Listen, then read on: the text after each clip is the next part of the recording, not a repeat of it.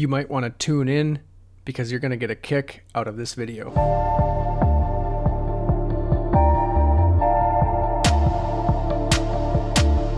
Hey, what's up everybody? It's Mythical here again.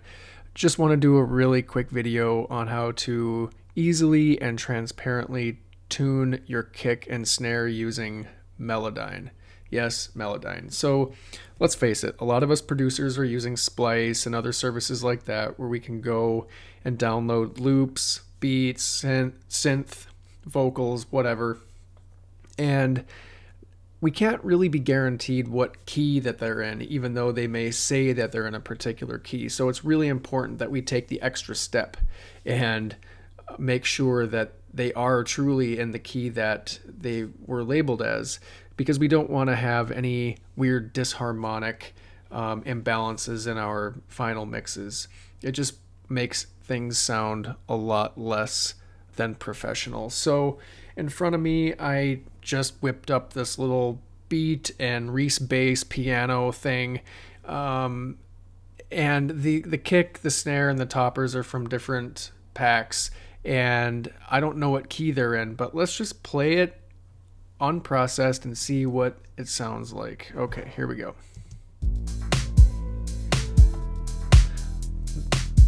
For the record, the key of this little beat is in A minor, and we're going to reflect that with the kick and snare.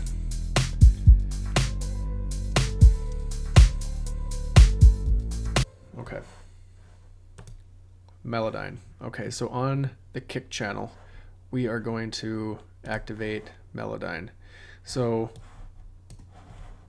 Melodyne, you basically have to print the audio into the program. So by doing that, you have to hit transfer. And once you hit play, the audio is transferred into Melodyne itself, and you can make all of the edits within this particular window. Okay, here we go.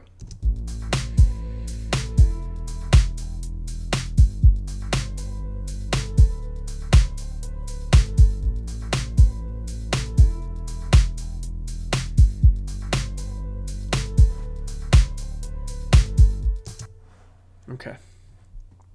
Well, so that's interesting. It appears that the pitch of our kick is actually in F sharp. F sharp is not in A natural minor. So I have a couple of options. I could drag it down to F, or I could drag it up to A, which is our root note. And I'm going to do A. So I'm going to activate my pitch tool, and I'm just going to turn this off in case there's any weird loud noises. I'm going to drag my kick pitches up to A, activate that, and let's listen to this real quick.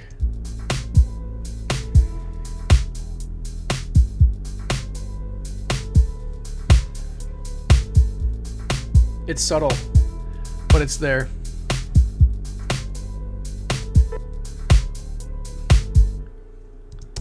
Without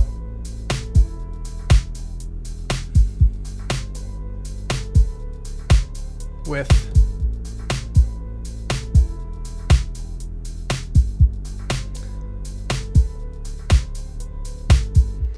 okay, so let's say that we're not really satisfied with the pattern of the beat.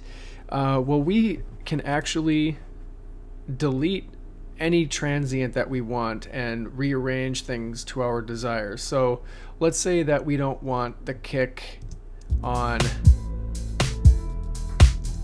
this one here. Let's say we don't want that one, and we don't want that one.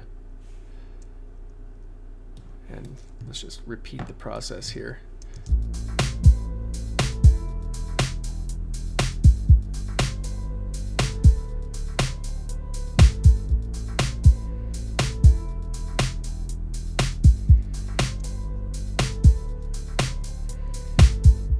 Cool. Well, now we are guaranteed that our kick is in the appropriate key that what we want. So let's do the same thing with the snare, but first what I'm going to do is I'm going to bounce this in place.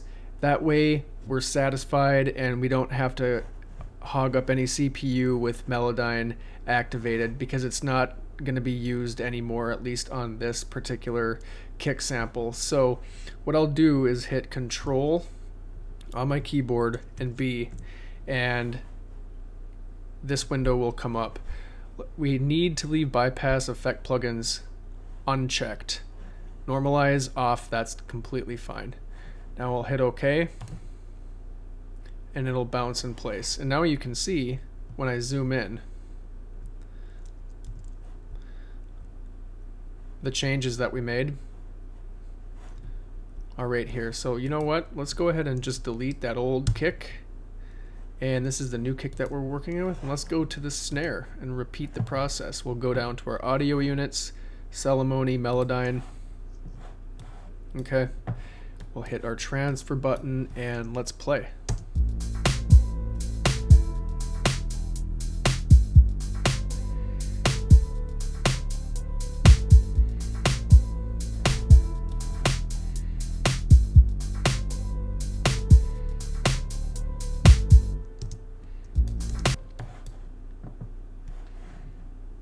Whoops. Let's just highlight these. I hit play too late. Okay, so let's see what we got here. So all of our transients are on C, so that's good. That's the third degree up from A. That's what I want. That's where I want my snare pitch at. So again, let's say we're satisfied. Control B, repeat the process. We can delete the original, and now we're working with something cool here. Okay, now we're guaranteed the kick and the snare at the very least are in the appropriate pitch. So I really hope that this video helped you and you can get something out of it. When I learned it, it really was revolutionary, because before I had a lot of problems with things being weird, disharmonic sounding, and a little bit off, but now I can rest assured and be confident that my mix on the drum side is completely in key. So yeah, hit that like button if you like the video, hit the dislike if you don't. Otherwise, I will see you next time.